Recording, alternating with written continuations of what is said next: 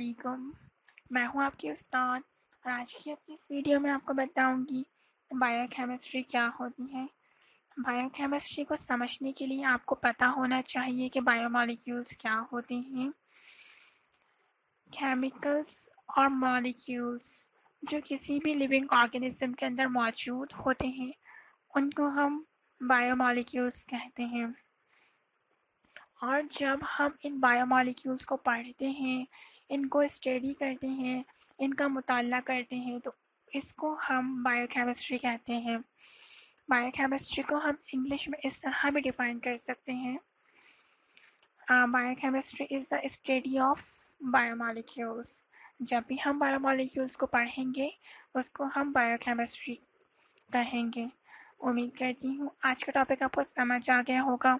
कोई कन्फ्यूजन हो तो प्लीज़ नीचे दिए गए कमेंट बॉक्स के अंदर कमेंट करके पूछ सकते हैं। कोई और टॉपिक पर अगर आप वीडियो बनवाना चाहें तो वो आप टॉपिक को मुझे सजेस्ट कर सकते हैं। अगर वीडियो पसंद आए तो लाइक कर सकते हैं। अगर आप मेरी वीडियोज़ की नोटिफिकेशन हासिल करना चाहते हैं तो आप रेड कलर के बटन के ऊपर क्लिक करके मेरे चैनल को सब्सक्राइब कर सकते हैं ताकि आपको मेरी आने वाली हर वीडियो मिल सके। अपना ख्याल रखिएगा, मुझे दुआ में याद रखिएगा। फिर होगी मुलाकात नेक्स्ट वीडियो के अंदर। अल्लाह हाफ़िज़।